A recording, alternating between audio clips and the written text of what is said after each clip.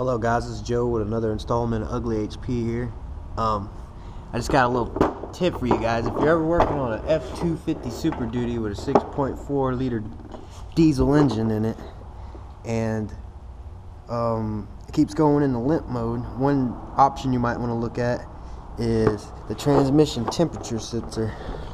Now, we hooked the scanner up to it and kept getting a negative reading showing that it was a negative temperature. We live in Florida, so there's never negative anything. Like, there's nothing negative here at all, besides like people doing weird stuff and going to jail. But there's a little hole up here, and that's where you'll find that sensor. And the sensor looks like this.